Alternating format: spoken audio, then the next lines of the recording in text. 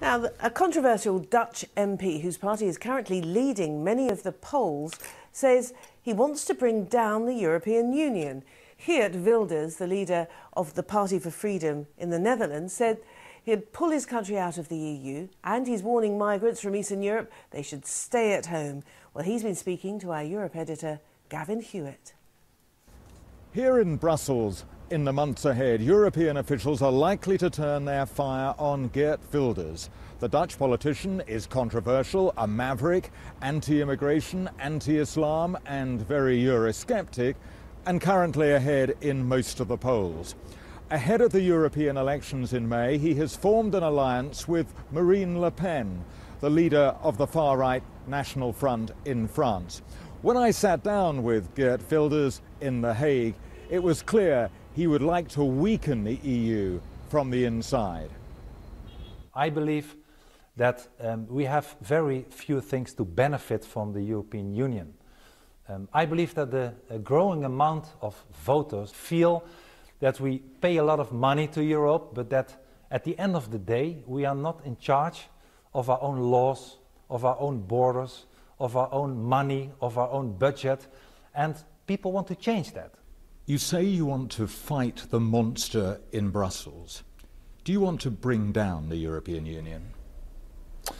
Yeah, as a matter of fact, I do, in a way that I would like the Netherlands to leave the European Union. But how realistic is all of this? I mean, do you really expect Europe to go back to a time when they're controlling their own border, their own economies, their own currencies? I mean, that's not going to happen, is it?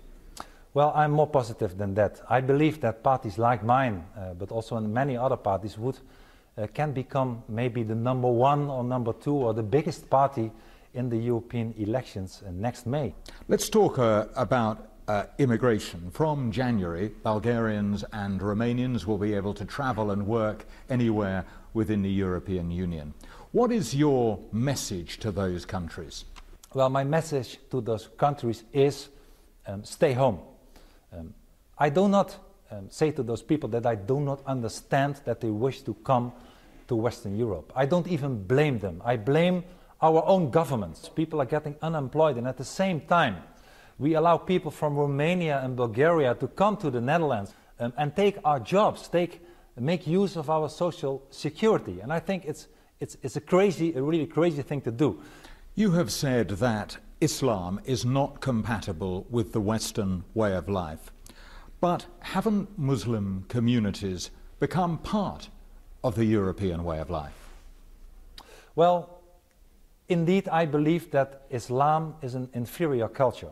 I'm talking about the ideology here, not about the people. I know that a lot of Muslims are law-abiding people whose concern is to have a good life, a good education for their children, and a good job, and I have nothing against them. Do you feel a personal responsibility not to stoke up tensions that could or might lead to an atmosphere that you would find difficult to control? But I don't believe I've ever done anything coming close to that. A responsible politician, I believe, never stirs up any problems in any society. There are plenty of people who will say that in some of your comments you do stoke up tensions between communities. Well, you ask what my intention is. I can only give you an honest answer from Geert Wilders. I'm not speaking on behalf of anybody else. And my honest answer to you is no, I'm not. I'm staying far away from anything that has to do from stirring up anything. Europe's leaders are ruffled enough to warn that these anti-establishment parties could tear up much of what has been achieved in 50 years of European integration. Some are saying that the early months of 2014 will turn out to be a battle for the heart of Europe. Well, that was our Europe editor, Gavin Hewitt, who was speaking to that controversial Dutch MP, Geert Wilders.